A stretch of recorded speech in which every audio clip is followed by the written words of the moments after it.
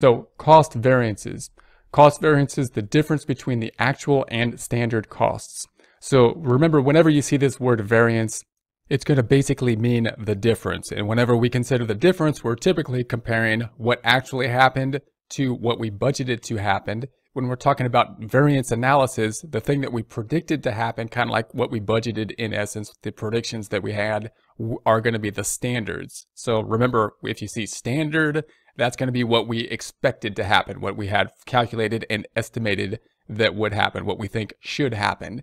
And then the actual cost, anytime you see actual, that's what actually did happen. So you got to put your mindset and say, this is the standard. That's what we must have come up with before the time period had passed. And anytime you see actual, you got to say, well, now the time period must be over and we have the actual numbers and we can compare what we had thought would happen way back when, before the time period had passed, to the time period that had passed and figure out those differences. That's typically the way you want to kind of consider what would happen. The standards, I mean, we could think of the standards as we're going to make the standard what we think should have happened at this point in time, at the same point in time.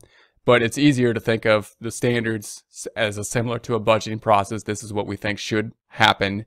Then here's what the time period has passed. And then figure out anytime we have the actual versus the standard, what those differences will be.